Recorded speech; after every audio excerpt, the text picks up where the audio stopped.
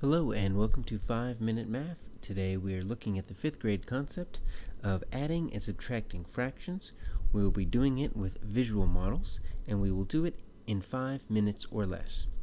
Now in 5th grade, when we're adding and subtracting fractions, the denominators are most likely going to be different.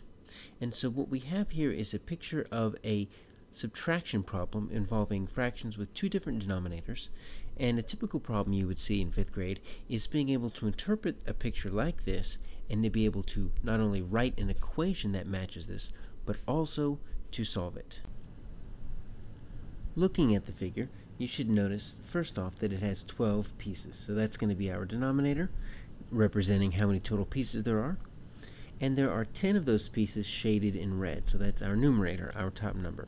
So we have 10 twelfths, and you should notice across the top row you have a big X, and what that is representing is subtraction. So we have 10 twelfths, and then you have one big piece being taken away. And you notice it is a single X, so it is going to be a numerator of 1. Even though it's covering 4 pieces, it's one big X. What we need to do is we need to understand that this 1x is going to represent one part out of 3 equal parts. Take a look at our rows. This whole first row is x'd out, and you have 2 additional rows right here and right here. So that subtraction problem is going to be 10 twelfths minus 1/3, because one of the 3 rows is x'd out.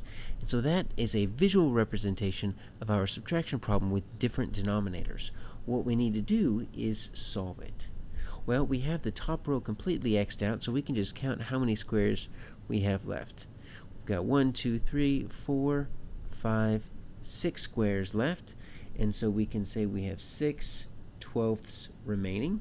And if your teacher wants, you can also reduce that or simplify it. You should know that 6 is half of 12, so 6 twelfths is equal to 1/2. Because what you can look at is this 1/3 right here can be rewritten as 1, 2, 3, 4 twelfths.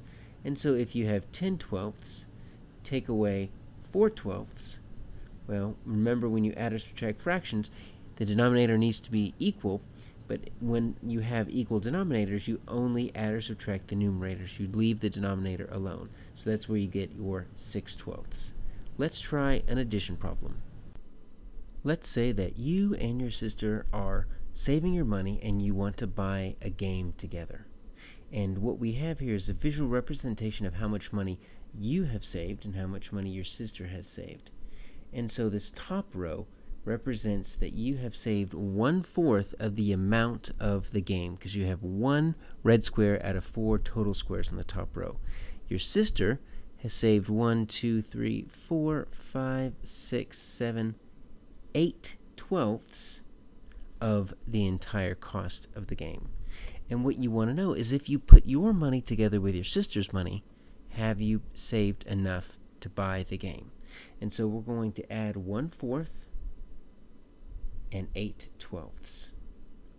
Once again, we do not have same denominators, but we can use the picture to figure out whether we have enough money or not. You notice this 1/4 is equal to 1, 2, 3 twelfths. You notice that it's the exact same. So what I'm going to do is I'm going to pretend this 1/4 is 3 twelfths here, and I'm going to transfer it over here, and I'm going to shade in 1, 2, 3 twelfths to see how much I have. And you notice I don't quite have enough. I'm close, but I only have 11 twelfths.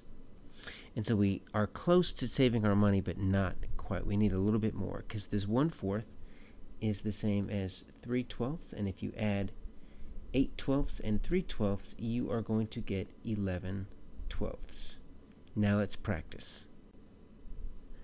Go ahead and pause the video, take a look at these two problems, write an equation for each, and then solve them. When you have your answers, start your video back up and check your work. Alright, hopefully you got your answers correct. The first is a subtraction problem. 9/15 minus 1/3 equals 4/15. The other problem is an addition problem. 3/6 plus 1/3 equals 5/6.